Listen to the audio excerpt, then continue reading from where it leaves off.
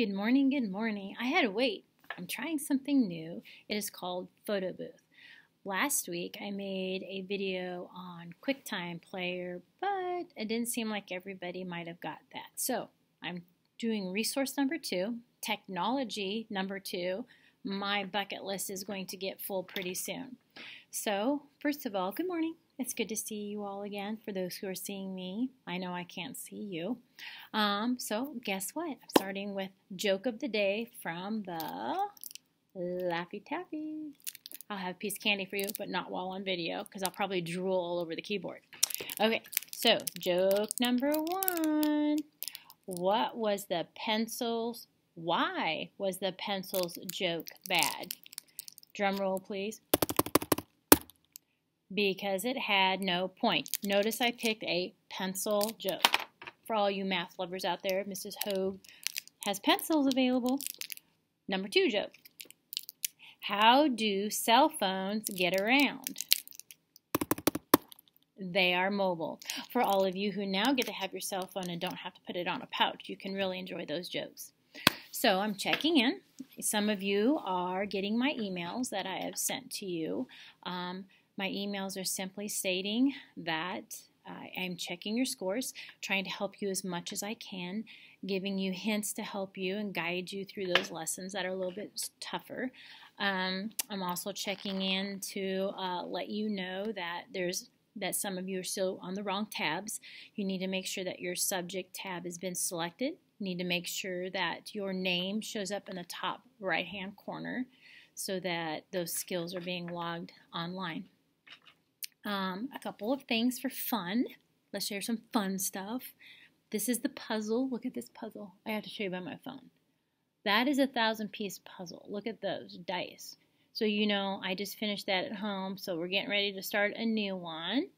And for the funny of the day, some of you may not think this is funny, but so Mr. Hogue thought it would be fun if we all had labels at home. So of course, he has his master's degree in administration, so you know he's the athletic director. Well, sometime he hopes to be a principal. So he said, well, I'll play the principal in the house, and you can be the teacher, which means me, so I don't get a different role. Brock is still the student in the house, and we have a mascot. That'd be our dog, Rocco. He is the school mascot in our house. Well, 1 week has been played in school, of course, 1 full week, and who already has been in trouble? The mascot. That would be Rocco. So here's a picture of Rocco. Here's our dog. We call him a Shih Tzu. Some of you who know dog names, now you know why, when our kids were little. So Rocco decided to get in our food pantry downstairs. So those of you who don't know what a food pantry is, it's just a place to store food on a shelf that doesn't have to be in a refrigerator. So he somehow got on a cooler or something and got on the shelf and dragged down a bag and bit through the bottom of a container of caramel apple dip. Yes, you know Mrs. Hogue and her caramel and her chocolate. Well, yeah, there was containers of caramel apple dip on the shelf. Bit through the bottom, ate the caramel apple dip. The dip was all over the floor, and he only looks good in that picture because we had to take him to the clinic to soft touch grooming, those who have a dog that goes there, and have a bath and get his hair cut because we couldn't get it out of the fur right here. He had like a great mustache going on and a beard all over his face. It was ridiculous. So he was in doggy detention for the week. So he's the only one who's been in trouble so far. So to pass my time, what have I been doing? We started mowing because we have a mowing business in the summer. So we did some yards. So we've been outside doing that. We've been cleaning our own yard.